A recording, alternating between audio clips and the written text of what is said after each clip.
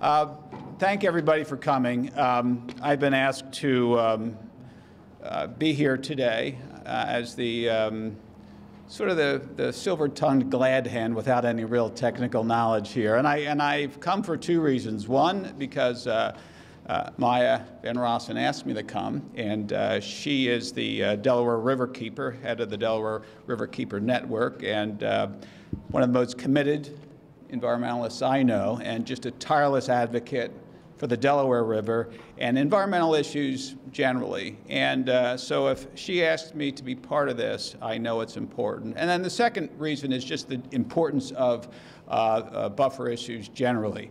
This is an issue that comes before the legislature from time to time, efforts to compromise stream buffers. And although this presentation is going to be totally neutral, totally agnostic on legislative issues, there is legislation currently working through the legislature now relating to buffers. So it's an enormously important issue. It's a topical issue, and I was told that I don't want to get into the weeds on the buffer issue. I thought that was a little pun, into the weeds on the buffer issue.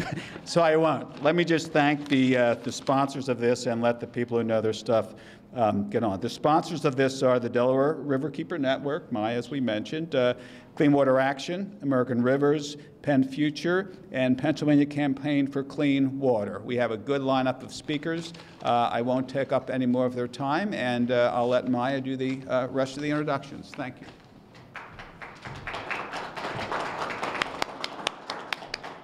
Great. Thank you so much, Representative Vitale, for that wonderful introduction. I am Maya Van Rossen. I'm the Delaware Riverkeeper, and I want to welcome you. And I'm just up here to introduce our first speaker and to let you know that we're going to have our speakers go first. And then after each of our speakers has made their presentations, we'll bring them back up for any questions and answers that you may have. We're going to start with Dr. Bernard Sweeney. Dr. Sweeney is the director of the Stroud Water Research Center. Stroud is one of our nation's leading research organizations that is focused on the health of our freshwater systems. They are a leader regionally, and they are a leader nationally for freshwater ecosystems and on this issue of riparian buffers and their many important values for our communities. So, Bern?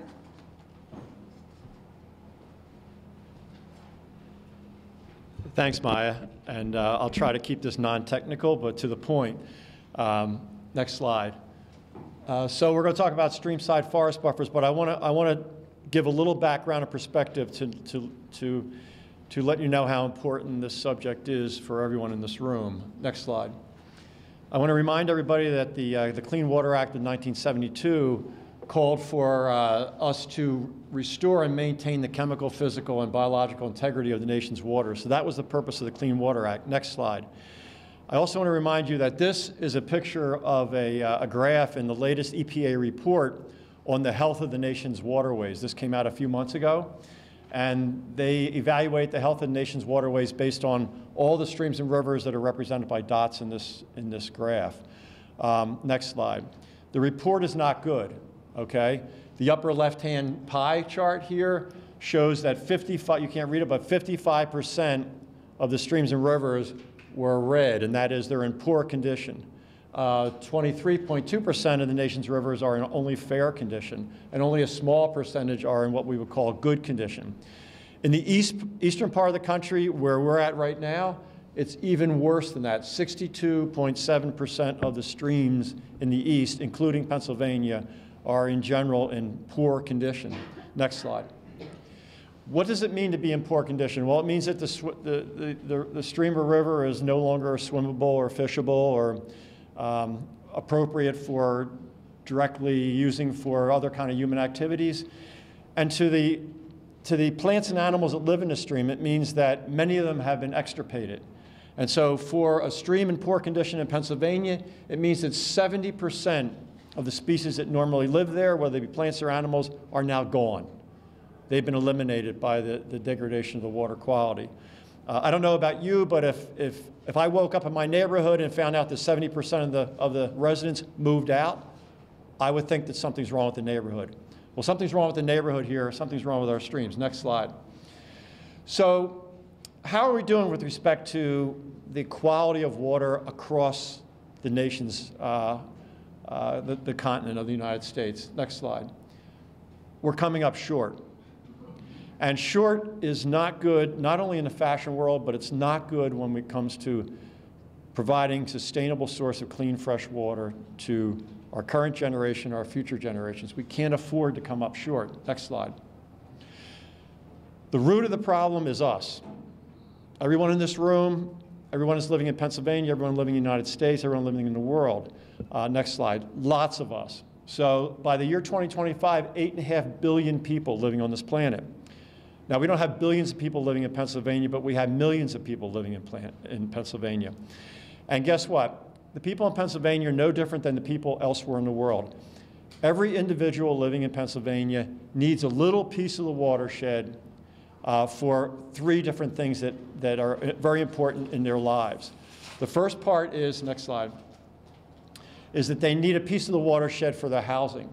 So what's happened in Pennsylvania is that what was historically Penn's Woods, where every square foot almost of Pennsylvania was one big old-growth forest and you could drink the water out of streams, we have been eliminating very sequentially over the last 300 years that forest to make room for these different pieces of the watershed that we need to use. Next slide. So we need pieces of watershed. Each of us need a piece of the watershed for our housing, okay? So whether we live in a housing development like this, or where we're living on a farm like this, we need a chunk of the watershed for that housing. Next slide.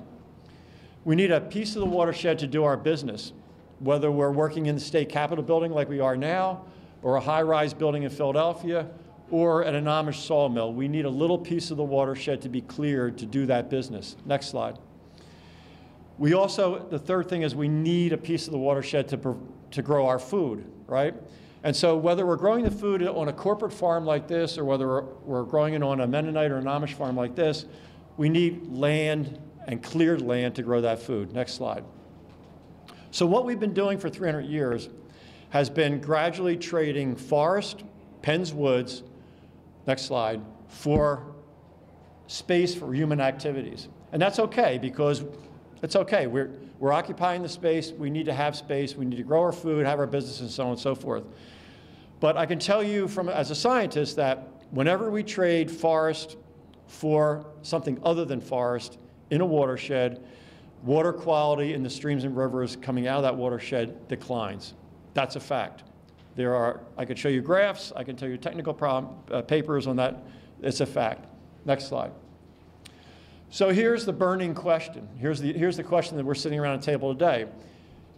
Can we use all this land for all these things I just talked about, housing, business, and food, and still have clean, fresh water available for humans and for wildlife? Next slide. I say the answer is yes. And that's not because I'm an optimist. I'm a scientist. But we have the technology to do this. We need the wherewithal to apply that technology. Next slide. It's pretty simple. The most effective and fundamental thing we can do is just create a little space between the things that we're doing and the things that we're trying to protect. And in this case, in this room today, it's water and water quality. Next slide. This is a photograph of Bernard Sweeney's hand running Bernard Sweeney's power saw, okay? And the question I ask you is, I propose to you, this is a very dangerous piece of equipment. This is the dangerous part of this thing, right? The saw blade. This thing can cut my finger off in a split second. And I ask you this question: how is it possible for Bernard Sweeney, a scientist, not a carpenter, to use this piece of equipment for 3 or 4 hours straight on a Saturday morning and not cut my fingers off? It's built into the design of the equipment, right? So we put a little bit of space between the dangerous thing that we're doing and what we're trying to protect. In this case, a couple of inches, right? But we also put something in that space that makes that space even more effective. In this case, it's steel. So a little bit of space between a dangerous thing and what I'm trying to protect and some steel in that space. Next slide. The same thing applies to the kind of things that humans are doing out on this landscape. So in this case, we're growing corn, right? So here is the dangerous activity that humans are doing. Here's what we're trying to protect, the water in the stream. Why? Because if you go 12 miles down from this point, this water goes into the city of Newark as drinking water. Now, many of you might say this is not a dangerous activity, right? Growing corn, what's so dangerous about growing corn? Well, we put chemicals on that corn, we put fertilizer in that corn, and if I were to take a gallon jug that's sitting on this table right here and fill it with, say, atrazine, which is widely used on corn, and offered everybody in this room a $500 bill to anyone who would sit there and drink that gallon of water, nobody would do it. Why? Because you know you're going to die, because that chemical is unsafe. But we have to make sure that that chemical doesn't make its way down into the drinking water of the people that are downstream from us, right? So this is not enough space between this dangerous activity and what we're trying to protect in order to ensure that that bad stuff doesn't get in there, that we don't harm the public. Next space. So what we need to do is create a buffer. A buffer is just a space between what we're trying to do, either grow corn or have a housing development or have cattle or whatever, have an industrial complex, and what we're trying to protect, the stream. So it's just moving that activity back a little bit and putting something in there that will add protection. For the power saw, it was steel. In this case, it's trees. Trees are the best thing we can put in that space, and I'll tell you why in a few minutes. Next. So what is a streamside buffer? What is a streamside forest buffer? Next slide. It's a best management practice for keeping stuff out of streams. So stuff is this great word that in this context means pharmaceuticals, pesticides, fertilizers, things that are, grease, oil, things that are related to human activities that are washing towards our streams. So we need to keep that stuff out there. So that's the general definition of a streamside forest buffer that I think everybody around this room would probably embrace. Next slide. Wrong. Because that's only part of it. That's only half of it. Maybe it's not even completely half of it. Okay, so keeping stuff out of streams is only half of it. Next slide. We want to keep stuff out of streams with a buffer, and we want to improve the health of the stream itself so that it can process pollutants for us. So we want to keep the stuff out, and we want to put the stream in a position to process things that are going to get into it, because things will get into it. Next slide. I want to show you two case studies, that both of which were done in Pennsylvania, to convince you that this is not some science that's being done elsewhere in the United States and maybe isn't appropriate for our state. So these are two case studies in Pennsylvania to prove this point. Next slide. So the first one is this aspect of keeping stuff out of streams. Can a buffer keep things out of streams? So this is a study that Stroud started back in 1990, okay? At that time, there was a cornfield and the corn was being grown all the way down to the edge of a stream. We moved the corn upslope 100 feet. We planted the cornfield in trees, 18-inch seedlings, and we let the trees grow up into a forest. And we studied what happened to the chemicals that move off of this cornfield towards that stream over the next 20 years. Next slide. And by the way, this has been published in the technical papers in the back of the room. Here are the average results after 18 years of that study. Nitrogen, which is one of the major polluters in the continental United States and in Pennsylvania, Chesapeake Bay in particular, 26% removal of the nitrogen that was putting on those fields by that simple little space of trees. Sediment, suspended sediments, 43% removal on average by this buffer. Next slide. So this is a good news, bad news story, right? So if 26% of the nitrogen is being removed, what does that mean? Well, that's good, but it means that 74% of the nitrogen is still getting into the stream. This is why we talk about the other side of buffers, that we need the stream to be able to process stuff also. 43% of the sediment is being removed, but 57% still getting in. Okay, it's a good news, bad news story. Next slide. So the conclusion based on that work a couple of years ago was that no matter how good the best management practice is on the landscape, we're not going to be able to keep everything from getting into the stream. So we need the stream itself to act as sort of the second line of defense for keeping things and stuff from going down and getting into our drinking water systems and into our wildlife areas. Next slide. So case study number 2 addresses this other aspect of buffers, and that is can the forest buffer itself actually help a stream more effectively and efficiently process pollutants? And the answer, of course, is yes. And so this is a study we did a couple of years ago on the southeastern part of Pennsylvania. 18 streams selected at random. We took advantage of the fact that Penn's Woods is no longer a Penn's Wood. It no longer stretches from Pittsburgh all the way to Philadelphia as one big forest. It exists as patches of forest. And so what Pennsylvania looks like in a lot of areas are little patches of forest on the landscape. And the streams flow into a patch, out of a patch, into a patch, out of a patch. So what we did was we went in and said, okay, how does the quality of this stream look right here, where there are no trees along it, versus right here, where there is a bank of forest on either side? Same amount of water for all practical purposes, because we're only talking about a couple hundred yards distance here. Same water chemistry, no trees, with trees. What does that tell us? Next slide. It told us a bunch of things. One, it told us that when you have trees on the banks of a stream, the stream is much more stable. The banks of the stream will not slough into the water when it rains and the water levels rise. And so this is a much more stable condition than this. These banks will fall into the stream, and the sediment will wash downstream with almost every rainstorm. Next slide. We also learned that when a stream is forested, the channel is much wider than when the stream is deforested. So the stream, like in this case, is 18 feet wide. 100 yards upstream from this point where there is no trees, the stream is only 1 yard wide. The stream is narrow. And you say to yourself, what difference does that make? Who cares if a stream's wide or narrow? Well, when a stream's wide, it has more bottom area per unit length. And the bottom of the stream is where we process pollutants.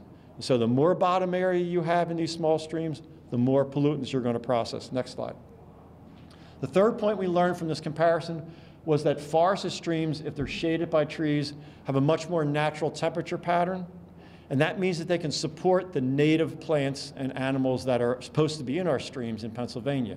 Because Pennsylvania streams were historically forested and cool for 10,000 years. It's only the last 300 years that we've removed the trees and warmed them up. Next slide. The fourth point we make is that forested streams are shaded and they grow better algae. The kind of food that's available in a stream ecosystem affects how well it can process stuff.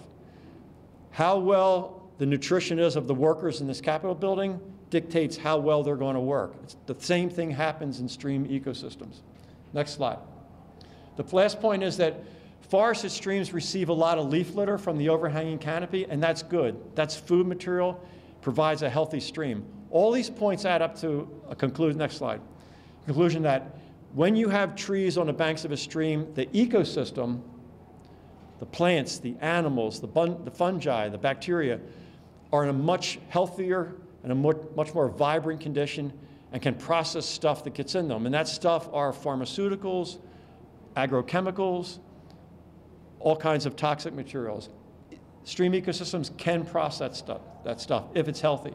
Next slide. So how wide does this streamside forest buffer need to be? This is like the burning question, right? How wide from the stream do we need to go out with this forest? Next slide. Well, a colleague of mine, Dennis Newbold, and myself just finished an exhaustive literature review on this subject. We looked at over 500 scientific studies. Half of them we had to throw out because they were poorly designed or poorly executed, but half of them, in fact, 238 were valid studies, and we reviewed them. Next slide. And they are going to be published. They've been accepted for publication in a peer-reviewed journal. That journal is coming out in 2 months. There's 6 copies of this manuscript in the back of the room that's going to be in print within 2 months. 238 scientific studies reviewed, 8 factors that we looked at: nitrate removal effectiveness, sediment trapping efficiency of the buffer, stream width optimization, channel erosion protection, temperature control, woody habitat, macroinvertebrate health, and fish health. All those are in the paper. All the studies that exist today that bear on how wide a buffer needs to protect those things are in that paper. Next slide. This is the quote from the abstract. It's the last sentence of the abstracts, and it says, this is the concluding statement: overall, buffers greater or equal than 30 meters, which is 100 feet, wide, are needed to protect the physical, chemical, and biological integrity of small streams. 100 feet wide is what at least 100 feet wide. Next slide. Greater than or equal to 30 meters or 100 feet wide means equal to or greater than. It doesn't mean less than. So the science is saying we need 100 feet or more to adequately protect our small streams and rivers. Next slide. So one row of trees along this is a small stream in Pennsylvania. One row of trees on either side of that small stream is not a streamside forest buffer. It helps. It's certainly better than no trees, but it's not what the science is saying we need as a streamside forest buffer. Next slide. I want to remind you one final point before I close. 100 feet is the minimum, right? When the engineers designed this building that we're in today, they figured out the strength of materials that were needed to support this structure, and then they doubled it. Doubling the strength of materials used for a structure is sort of standard engineering practice. It's a safety factor that they build in because they do not want this building to collapse and kill people. So they double the strength of the materials. Next slide. So I say to you, I just told you that this water, 12 miles downstream, goes in as an intake pipe to provide all the citizens of Newcastle County, Delaware, with drinking water. Next slide. So I say to you, for the greater public good, the engineers have not been allowed to cut corners in designing these buildings because they don't want to harm the public. But for some reason, we have constantly been cutting corners on this aspect of public safety. We're always saying, oh, the science is saying 100 feet, but what can we get away with? How about 35 feet? How about 50 feet? What we should be saying is, oh, the science is saying 100 feet, let's build a safety factor in. Let's make it 150 feet. Let's make it 200 feet. Thank you for listening. Patty talked about the economic values of open space from a flood mitigation perspective, and I just thought Vern maybe from the science perspective and how streams function. If you could talk a little bit about how they help us handle increased flooding, flood peaks, flood damages, and the like. A streamside forest buffer can play a major role in trying to attenuate flooding downstream in a number of different ways. One is that when you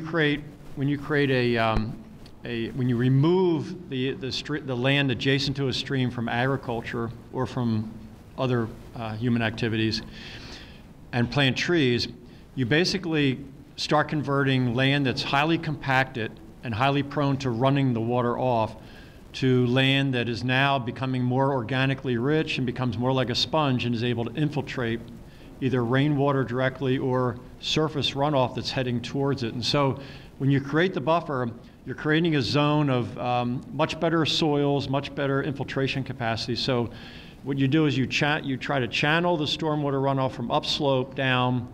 You try to even it out with a grassy sort of transition zone, and then let it flow directly into a riparian forest buffer where it will infiltrate. Now, of course, if it's a huge storm, some of it's going to continue on. But that's where the buffer can play another role, and that is that as the buffer grows up, the trees grow up, they start shedding large woody debris into the stream.